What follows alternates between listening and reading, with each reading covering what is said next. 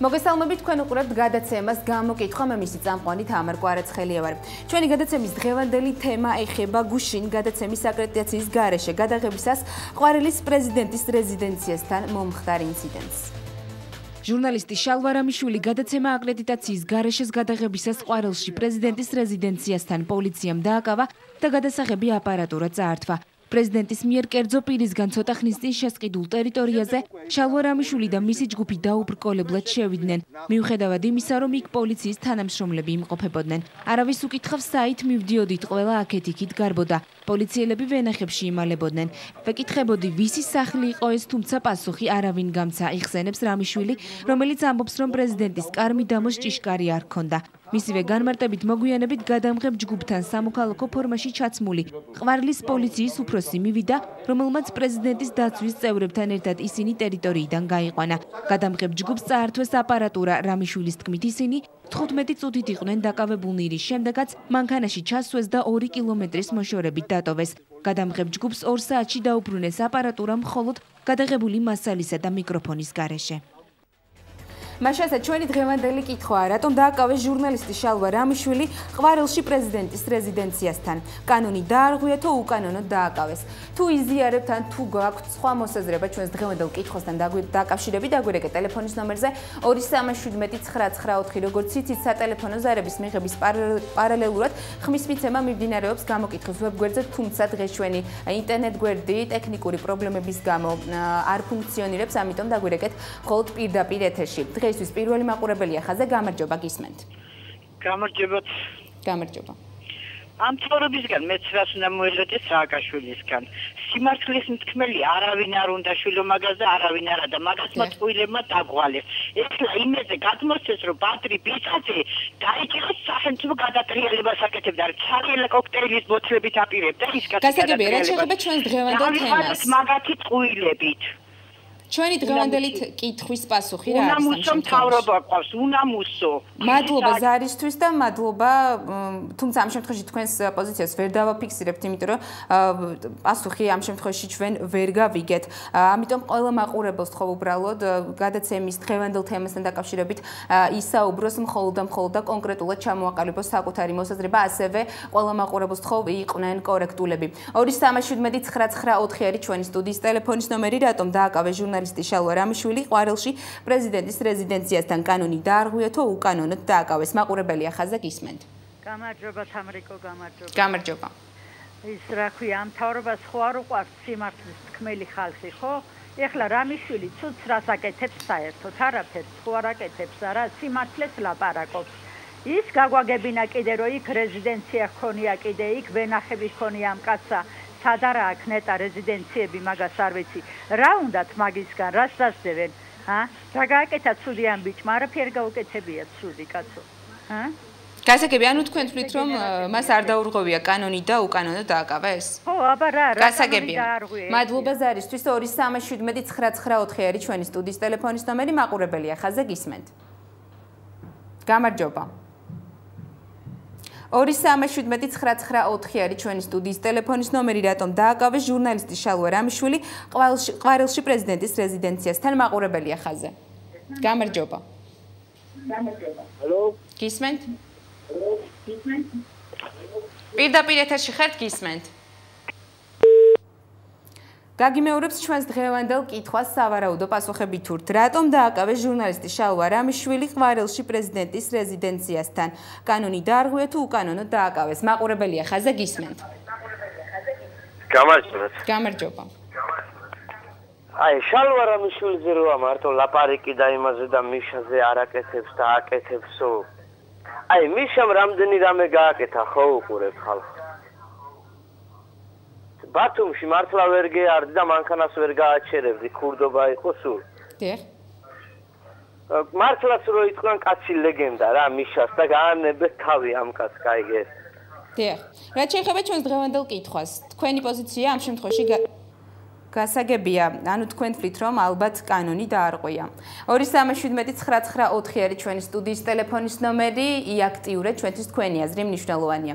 მაყურებელია ხაზზე, გისმენთ. გამარჯობათ. იცით რა მაინტერესებს? რო ეთხოვა შალვა რამიშვილს ინტერვიუს ჩაწერა მინდა თქვენთანო. თქვენ როგორ ფიქრობთ, პრეზიდენტი არ მიიწევდა, დიდი სიამოვნებითაც მიიწევდა. დიახ. და დიდი სიამოვნებითაც მოусმენდა მის აზრს. რა საჭირო იყო ეს ძალადობა, რა საჭიროა ესეთი აჟიოტაჟი, მერე ხელების გადაგრეხა, გადმოგრეხა, მერე აქ ტელევიზიაში ამის გაშუქება. ცოტაა გასაშუქებელი საკითხები საქართველოში, ამ სისულელეზე რო ხარჯავთ დროს, საეთერო დროს. ანუ ეს თქვენ თვლით რომ ეს სისულელეა. გასაგებია თქვენი პოზიცია. რა თქმა უნდა, იმიტომ რომ რო ქონოდა მას სურვილი, აი გამოეთქვა რომ მინდა პრეზიდენტთან შეხვედრა. აი დღეს შეხვდა მასწავლებლებს. რატო შეხვდებოდა შალვა რამიშვილს? დიდი სიამოვნებით შეხვდებოდა. გასაგებია, ასეთია თქვენი მოსაზრება. მადლობა ზარისთვის. 237-994 არის ჩვენი სტუდიის ტელეფონის ნომერი. როგორ ფიქრობთ, რატომ დააკავეს ჟურნალისტი შალვა რამიშვილი ყვარელში პრეზიდენტის რეზიდენციასთან? მაყურებელია ხაზზე გისმენთ. გამარჯობა. ეს ორი ადამიანი, რომელი პლანეტიდან ჩამოფრინდნენ. ერთმანეთთან დისკუსიაში ნუ შეხვდით. თქვენი აზრი მოგახსენეთ. გამაგიჟა ქალმა შეხვდებოდა შალვა რამიშვილსო. დიახ. მასწავლებლებს ხვდება, იცით როგორ წინასწარ რო ამზადება ხუთთვიანი, მერე არჩევითი, მერე შენ ამას იტყვი, შენ ამას არ იტყვი, შენ არ ისუნთქავ, შენ უნდა ისუნთქო. აი ასეთ შეხვდება ყველას და შალვა რამიშვილს შეხვდებოდა ასეჯერა ამ ქალბატო? დიახ, თქვენი პოზიცია ამ შემთხვევაში. დასაკვირველია უკანონოდ და დიახ. გისმენთ. ხომ უკანონობა საერთოდ, მე მგონი ჩვენ ყველანი პატიმრები ვართ. 1-2 მილიონი ადამიანი პატიმარია ამ ქვეყანაში და ის ორი გამონაკლისი. და მათი კუძები კიდე იქნებიან უამრავი. გასაგებია. მადლობა ზარისთვის. 237-994 არის ჩვენი სტუდიის ტელეფონის ნომერი. გადაცემის პირველი ნაწილი გეთმობათ თქვენ, მეორე ნაწილში კი ჩვენი სტუმარი იქნება ყოფილი ჟურნალისტი და დღეს ქრისტიან-დემოკრატიული პარტიის წევრი ინგა გრიგოლია. 237-994 არის ჩვენი სტუდიის ტელეფონის ნომერი. აქტიურეთ და გაგვიზიარეთ თქვენი მოსაზრება. მაყურებელია ხაზზე გისმენთ. გამარჯობა გისმენთ, როგორ ფიქრობთ, რატომ დააკავეს ჟურნალისტი შალვა რამიშვილი ყვარელში პრეზიდენტის რეზიდენციასთან? გისმენთ. გამარჯობათ. გამარჯობა. უკანონოდ დაიჭირეს. საერთოდ ჩვენთან შერჩევითი კანონია, ზოგერთის კანონი კანონობს, ზოგერთისთვის არ კანონობს. პრეზიდენტი მარტო სპექტაბლებზე ისა მონაწილეობს. თავისი ჟურნალისტები, თავისი ექიმები, თავისი მასწავლებლები და რაღაცა. რამიშვილს შეხვდებოდა, კარგი. გასაგებია, მადლობა ზარისთვის. საინტერესოა, რაც ფიქრობ, შემდეგი მაყურებელი გისმენთ პირდაპირ ეთერში ხართ. გამარჯობა. ალო, გამარჯობა. დიახ. რა თქმა უნდა, უკანონობა იყო ის დიახ. თავის მოვალეობას ასრულებდა. დიახ. არაფერ შუაში არ არის შეხვედრა, არ შეხვედრა. შეხვედრა რა თუნდა, როცა ჟურნალისტი ასრულებს თავის მოვალეობას. გასაგებია, მადლობა ზარისთვის. 237-994 არის ჩვენი სტუდიის ტელეფონის ნომერი. შეგვიძლია მოვისმინოთ შემდეგი მაყურებლის მოსაზრება გისმენთ. გამარჯობა. გამარჯობათ. დიახ. გამარჯობათ. გისმენთ, პირდაპირ ეთერში ხართ. ნამდვილად უკანონოდ იყო დაკავებული. დიახ. გასაგებია, მადლობა ზარისთვის. 237-994 არის ჩვენი სტუდიის ტელეფონის ნომერი. შეგახსენებთ, რომ ჩვენი ვებგვერდი გამოკითხვა.ge ტექნიკური ხარვეზების გამო დროებით არის გათიშული. მაყურებელია ხაზზე გისმენთ. გამარჯობათ. დიახ. მოგესალმებით. რა თქმა უნდა, რომ უკანონოდ დააკავეს. ამათ არ სიამოვნებთ მართლისმველი, არ ჟურნალისტი, არც არავინ საერთოდ. რა უნდათ შალვა რამიშვილთან ერთი გადაიღებდა წესიერ კაცს და უჩვენებდა დღეს ხალხს, ხო? ამიტომ არ აწყობდა შალვა რამიშვილის ის თავისუფლად გამოშვება იქედან. ეს არის სავსებით უკანონოდ დაკავებული ჟურნალისტი.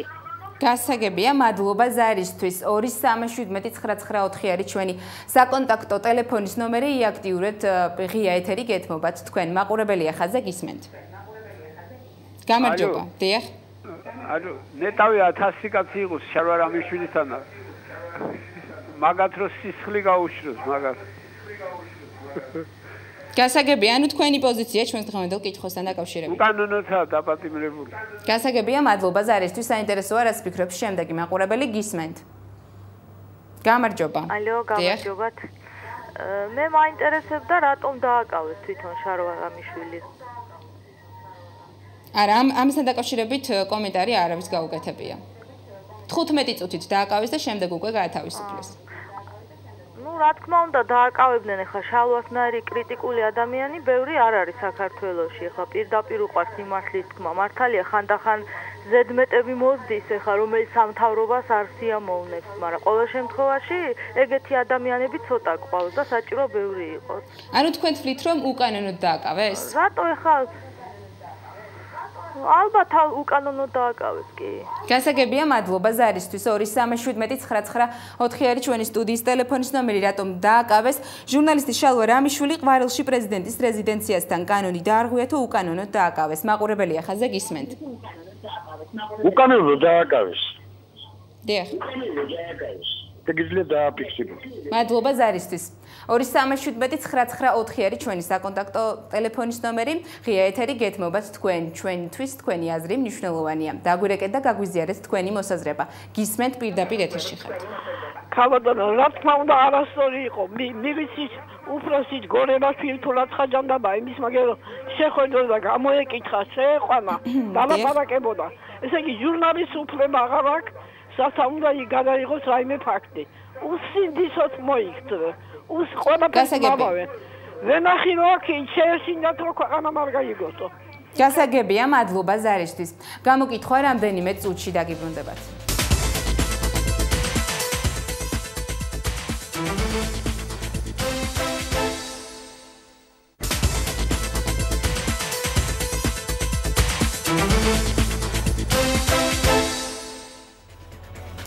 გამოკითხვა პირდაპირ ეთერში ბრუნდება. შეგახსენებთ, ჩვენი გადაცემის დღევანდელი თემა ეხება გუშინ გადაცემის აკრედიტაციის გარეშე გადაღებისას ყვარელში პრეზიდენტის რეზიდენციასთან მომხდარ ინციდენტს ეხება. ჩვენი დღევანდელი კითხვა სწორედ აქედან გამომდინარეობს, რატომ დააკავეს ჟურნალისტი შალვა რამიშვილი ყვარელში პრეზიდენტის რეზიდენციასთან. კანონი დაარღვია თუ უკანონოდ დააკავეს. 2379994 არის ჩვენი სტუდიის ტელეფონის ნომერი. აქტიურად ჩვენთვის თქვენი აზრი საინტერესოა. მაყურებელია ხაზზე გისმენთ. ალო, გამარჯობა. გამარჯობა. იმ დღეს პრეზიდენტი იმედის გადაცემაში ლაპარაკობდა, რომ დედაჩემის დანაზოგვით ვიყიდეო, ეს ვენახიო და მაგისთან რამდენი აქვს მაგას ნაყიდი და მეფია თუ ვინ არის. ხალხმა არ უნდა იცოდეს სიმართლე რა გააჩნია, საიდან აქვს ამდენი ქონება, ხალხი შიმშილით კვდება.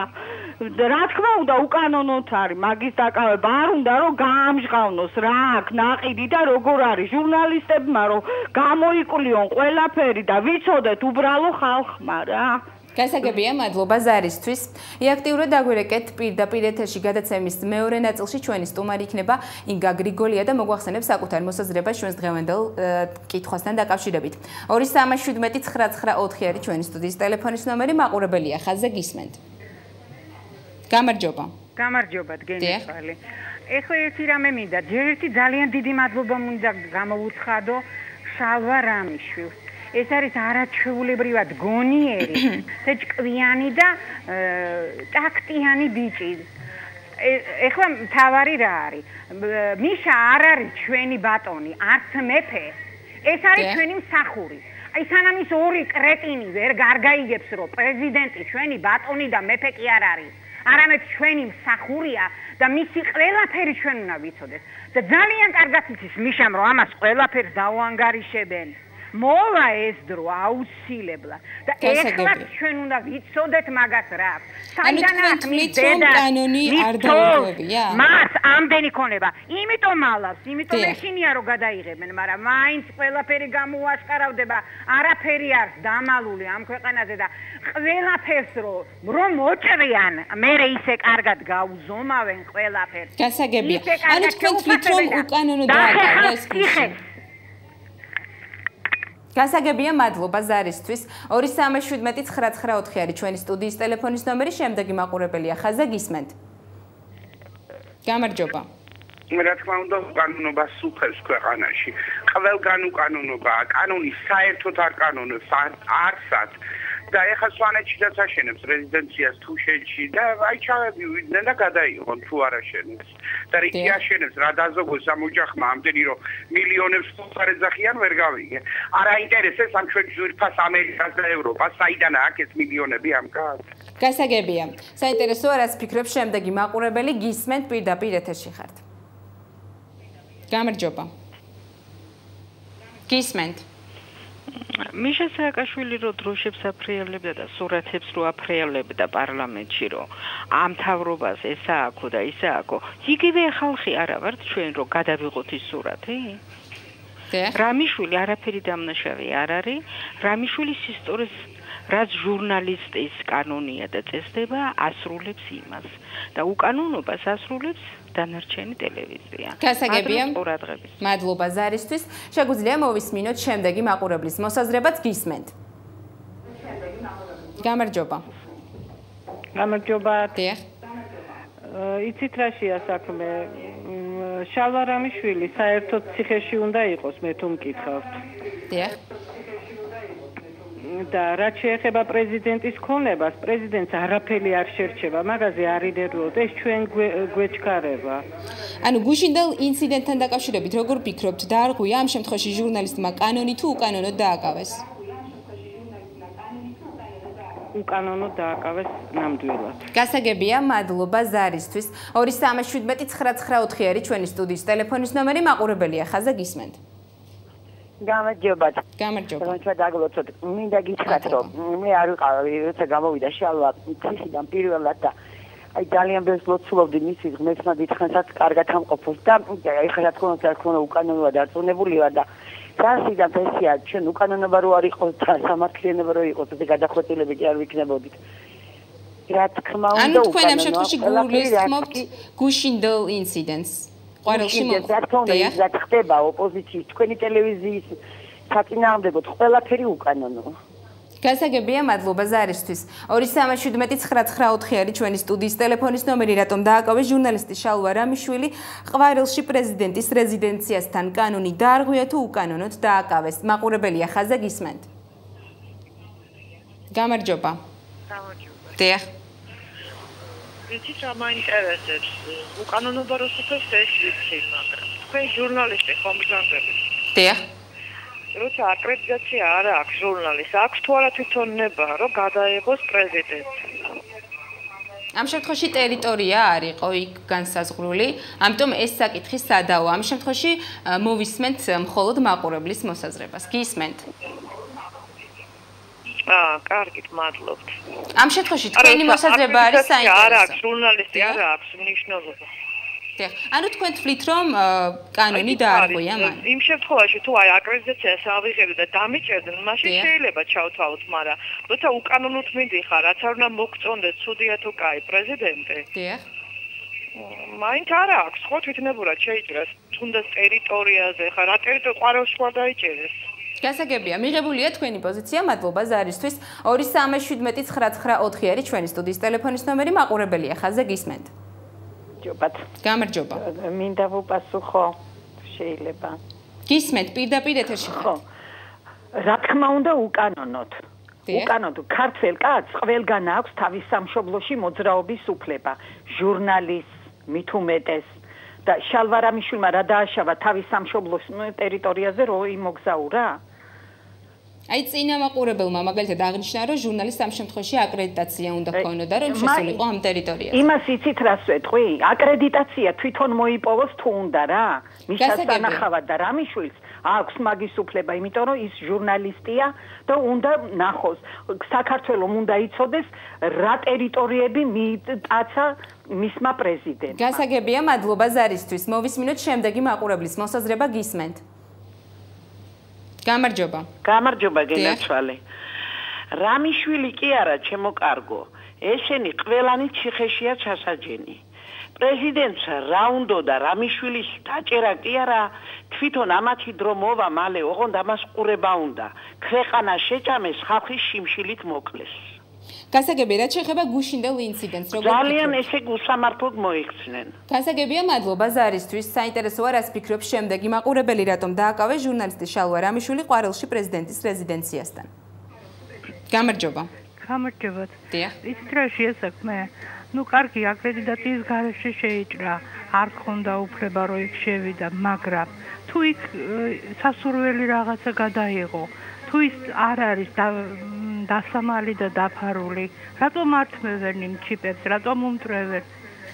ანდა რატო იჭერენ, რატო აკავებენ, რატო აშინებენ? გამოაჩინოს ის პატიოსნად ნაყიდი ყველაფერი რაც იყიდა თუ შეიძინა თუ აჩუქეს პრეზიდენტს გვაჩვენონ, გადაგვიშალონ გული, გითხრან რომ აი ჩვენ ასე პატიოსნად მინდა აღნიშნო რომ დღეს პრეზიდენტმა ყვარელში რამდენიმე ჟურნალისტი, უпростоრად ყველა ჟურნალისტი მიიწვია და ამიტომ საშუალება იქნებოდა ჟურნალისტებს დაეთვალიერებინათ აღნიშნული ტერიტორია. ისინი დაათვალიერებინებენ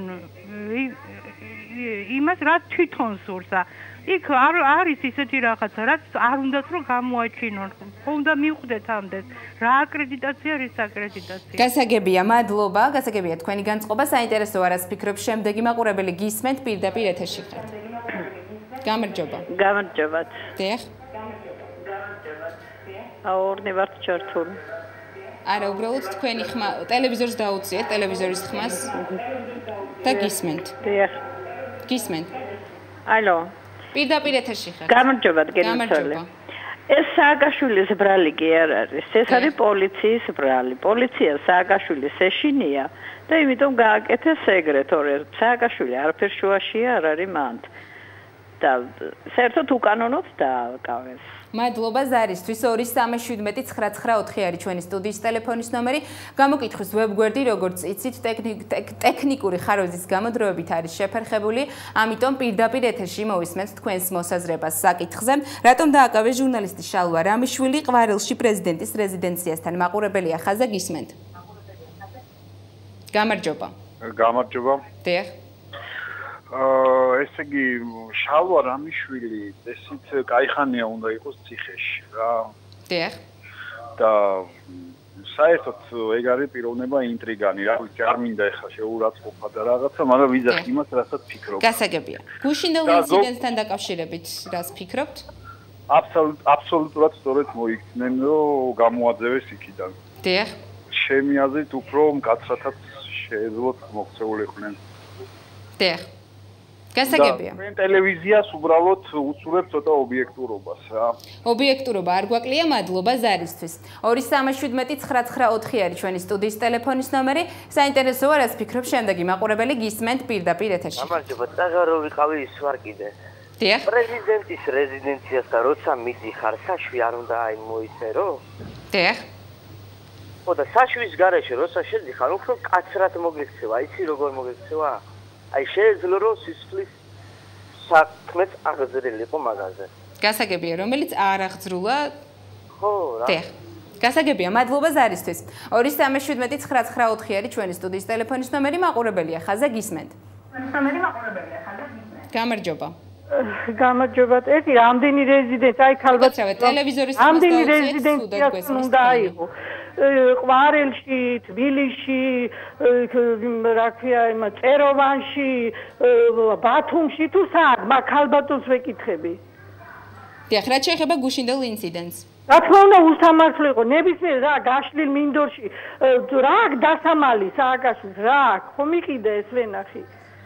ხომ რატო მალავს? გასაგებია, მადლობა ზარისთვის. შეგვიძლია მოვუსმინოთ შემდეგ მაყურებელს გისმენთ. გამარჯობა, პირდაპირ ეთერში ხართ. გამარჯობათ. დიახ. რა თქმა უნდა, უბრალოდ დააკავეს. შალვა არის გმირი ჟურნალისტი და მივესალმებით ასეთ ჟურნალისტს. მინდა გრიგოლიას მივმართო, რომ ბრწყინვალე ჟურნალისტი იყო და ძალიან დააშავა, რომ გიორგი თარგამაძესთან წავიდა. მადლობა. გასაგებია, მადლობა ზარისთვის. შემდეგი მაყურებელია ხაზა გისმენთ, პირდაპირ ეთერში ხართ. როგორ ფიქრობთ, რატომ დააკავეს ჟურნალისტი შალვა რამიშვილი ყვარელში პრეზიდენტის რეზიდენციასთან? კანონი დაარღვია თუ უკანონოდ დააკავეს? მაყურებელია ხაზა გისმენთ. ალო. ზავის რა ქვია, კითხვა მაქვს. გისმენთ.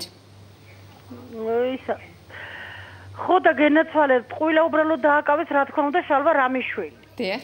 მაგრამ ერთი მოაწყვეთ კიდე გადაცემა ვენახი რო იყიდა სიმინდიზე რატო არ დათესა მიშამ რო დაღუპა მთელი ხალხი ამ იბრიდულ სიმინდზე ერთი წავიდეს შალვას ვენაცვალე გლეხებთან დაღუპულია სუყველა. გასაგებია, მადლობა ზარისთვის.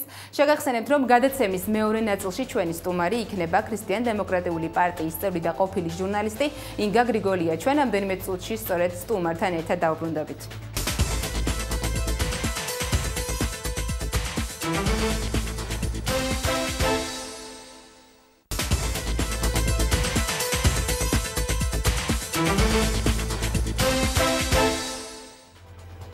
გამოკითხვა პირდაპირ ეთერში ინგა გრიგოლიასთან ერთად ბრუნდება.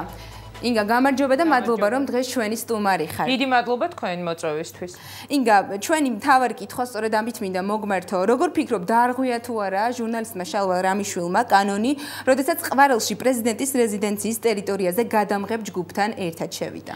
იცით რა არის? არ დაურღვევია, იმიტომ რომ ჩვენ ვართ იმ თაობის ჟურნალისტები, შალვა, მე, სხვები, რომლებიც გავიზარდეთ ესე, აი ამ პრინციპით, როდესაც კარიდან გაგდებდნენ ფანჯრიდან რო უნდა შესულიყავი. ანუ ჩვენ ვიყავით იმ პერიოდიდან წამოსული თაობის ჟურნალისტები, რომელთათვისაც აკრძალვები არ არსებობდა. სააკაშვილი დღეს, როდესაც ბრძანებას გასცემს, რომ შალვა რამიშვილი დააკავონ, წაართვან მას გადაღებული მასალა, არ შეუშვან მის ტერიტორიაზე ისეთი ჟურნალისტები, რომელთაგანაც შესაძლებელია მიიღოს მისთვის არასასურველი კითხვა, ივიწყებს იმ დროს, როდესაც იგი შევარდნაძეს აბრალებდა არადემოკრატიულობას. სააკაშვილმა კარგად უნდა გაიხსენოს, რომ მას თავის დროზე ძალიან მოსწონდა ისეთი ჟურნალისტიკა, რის გამოც გუშინ დააკავეს შალვა რამიშვილი. მე გეტყვით პირდაპირ, ეს იყო უბრალოდ ერთ-ერთი შეტევა, კიდევ მორიგი შეტევა თავისუფალ სიტყვაზე. იცით რატომ?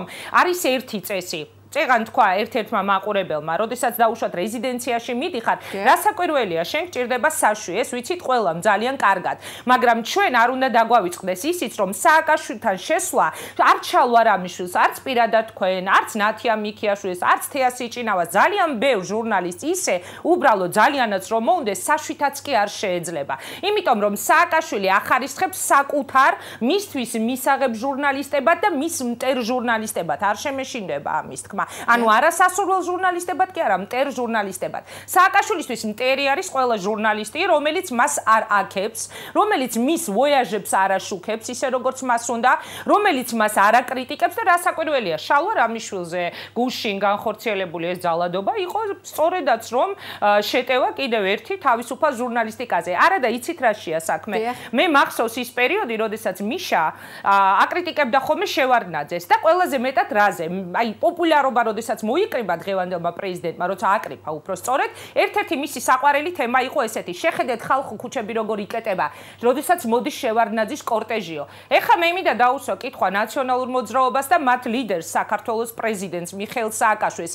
ვინმეს თუ გინახავთ შორიდან გადაღებული თქვენი საკუთარი თავები ბატონებო, აი იმ დიდი კორტეჟებით, როდესაც თქვენ მიდიხართ ქუჩაში, როგორ იკეტება ქუჩები, ხალხს არ ატარებენ. ვინ შალვა რამიშვილი? შალვა რამიშვილს კი არა, ოდნავ განსხვავებული აზრის ადამიანს არ გააჭაჭანებენ იმ ქუჩაზე ან იმ ადგილას, სადაც უნდა გაიაროს მიშამ. რაზეც აკრიტიკებდა იგი შევარდნაძეს, 100-ჯერ უფრო მძიმე სურათი, მძიმე სახით დღეს წარგვიდგა ჩვენ თვალწინ პრეზიდენტი. ასე რომ ეს იყო ჩვეულებრივი აღკვეთა ჟურნალისტური თავისუფლებისა და ეს არის მიშას ხელწერა, იმიტომ რომ ის არის იმ ქვეყნის პრეზიდენტი, ის არის იმ ხელისუფლების ლიდერი, რომელსაც შეუძლია მოგვარდეს თავში ხელკეტი ჩაგარტყას, გაზი გამოუშვას, გაგუდოს და ტყეში გარბენინოს. მე ხა ძველ თემებს აღარ გავიხსენებ. ეს იყო მისი გაგრძელება. აბა სცადეთ, აი სცადეთ რომელიმე თქვენგანმა. თქვენ ისაუბრეთ მისაღებ და მიუღებელ ჟურნალისტებზე, ანუ პრეზიდენტისთვის.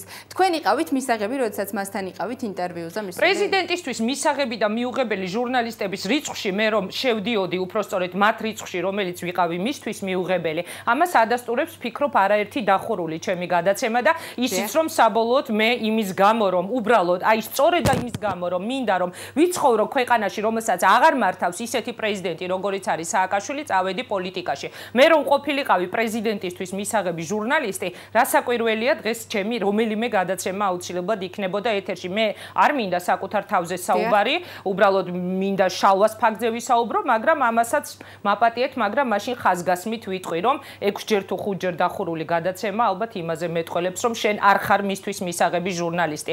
მე მაშინ როცა ვიყავი ჟურნალისტიკაში, ყოველთვის ვცდილობდი რომ გავმიჯნოდი პოლიტიკა. შეიძლება ესა თუ ის პერიოდი დაუშვათ ჩემი გადაცემებისა, თქვათ რომ ან იმ მხარეს აწყობდა, ან მეორე მხარეს, მაგრამ ფაქტი ის რომ 5 ჯერ დაიხურა ჩემი გადაცემა, ნიშნავს რომ მე ვიყავი მისთვის მიუღებელი ჟურნალისტი. მე აუცილებლად ვაპირებ რომ დაუბრუნდე კვლავ ჟურნალისტიკაში, ოღონდ მას შემდეგ რაც ამ ქვეყნის პრეზიდენტი აღარ იქნება სააკაშვილი, რომელიც ესე არ დაყობს ჟურნალისტიკას მისთვის მისაღები და მისთვის მიუღებლები. იცით ვინ არის მისთვის მისაღები?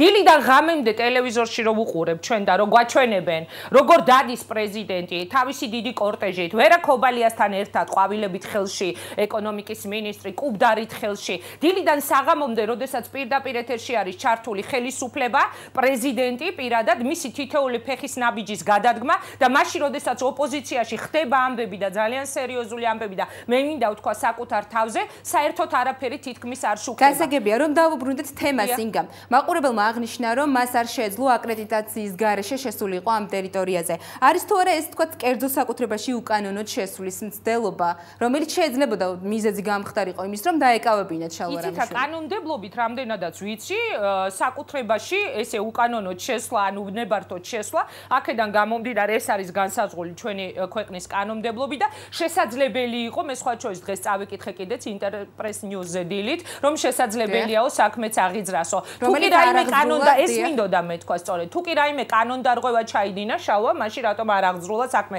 ეს ისე არ ჩამომართვა ნაციონალებმა ან ხელისუფლების რომელიმე წარმომადგენელმა თითქოს მე ძალიან მინდა რომ ეს საქმე რატომ არ აღიძრა საქმე? იცით რა არის? არ აღიძრა იმიტომ რომ მას ეშინია ახალი სკანდალებისა თავისუფალ მედიასთან მიმართებაში, იმიტომ რომ დღეს შალვა რამიშვილი არის ძალიან პოპულარული ჟურნალისტი, რომელმაც კვლავ მოიპოვა თავისი ის პოპულარობა, რაც ჰქონდა მას ადრე იმ ცნობილ შემთხვევამდე და რასაკვირველია ხა ღიად ის რომ აი ამ ცნობილი სკანდალის მერე ფოტორეპორტიორების დაჭერასთან დაკავშირებით, როდესაც ფოტორეპორტიორები დაიჭირეს ჯაშუშობაში დასდეს ბრალი და შემდეგ ისე გამოუშვეს, რომ ვერც თქვენ ალბათ და ვერც მე ვერ გავიგე, რატო იყო ეს ხალხი დაჭერილი. ეხლა კიდევ ჟურნალისტზე შეხება ეს იქნებოდა მართლა ძალიან დიდი საერთაშორისო სკანდალი. მაგრამ ერთი რამ მინდა ვთქვა, პრეზიდენტმა უნდა თქვას, რა არის ამ ქვეყანაში კანონის დარღვევა და რა არ არის კანონის დარღვევა. პრეზიდენტი ძალიან კარგად ხვდება რა არის კანონდარღვევა და რა არა. მან იცოდა რომ გუშინ იქ შალვა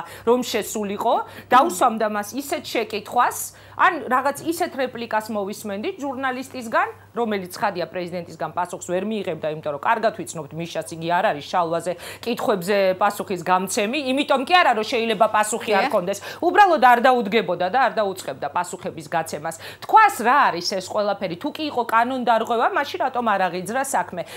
რა თქმა უნდა, ეს იყო უბრალოდ მოშორების მცდელობა. სააკაშვილის ბრიფინგებზე, აი ცნობილ ვენახებში, სხვადასხვა ბრიფინგებზე, სხვადასხვა შეხვედრებზე, ხომ ყოველთვის ისეთი ჟურნალისტები ხვდებიან ხოლმე კითხვის დამსმელად, ვინც მიშასთვის არ ითვლება მტრად. მე ამითი არავის არ ვაყენებ შეურაცხყოფას, ძალიან დიდ პატივს ვცემ ყველა ჩემს კოლეგას სხვადასხვა არხზე, ყველას არა, მაგრამ ძალიან ბევრ ჩემს კოლეგას სხვადასხვა არხზე მომუშავეს, მაგრამ იქაც კი ვერ შეაღწევს ისეთი ჟურნალისტი, რომლისგანაც შეიძლება სააკაშვილმა მოისმინოს არასასურველი შეკითხვა. იგა, თქვენ როგორ გგონიათ, როგორ უნდა აღვიქვათ ჟესტი პრეზიდენტისგან, როდესაც ის დღეს ეპატიჟება ყველა ჟურნალისტს მასთან ყვარელში, უკავშირდება თუ არა ეს გუშინდელ ინციდენტს? რა თქმა უნდა, გუშინდელი ინციდენტის გაგრძელება დღეს იგი ეპატიჟება ჟურნალისტებს, იმიტომ რომ დაანახოს სრულიად ქვეყანას, რომ მე ჟურნალისტებს კი არ ვერჩი კაცო. აი რამდენი ჟურნალისტი მიზის და თქვენც იცით და მეც ვიცი, რომ ამ ტონალობაში მოვისმენთ ასეთი ტიპის მონოლოგს, მონოლოგი უნდა ვთქვათ ალბათ უკვე პროგნოზის სახით.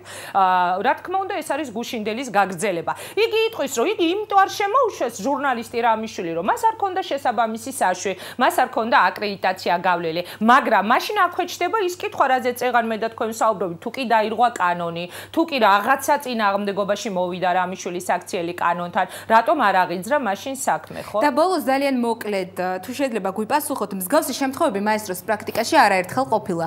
ამ შემთხვევაში როგორ უნდა დაიცვას ჟურნალისტმა თავი მსგავსი ინციდენტებისგან? არაფერი ჩვეულებრივად უნდა გამოვიდეს და ეთერში უნდა მოყვეს ის, რაზეც ეხლა თქვენ საუბრობთ პირდაპირ ეთერში. ანუ ფაქტი არ უნდა დაიმალოს.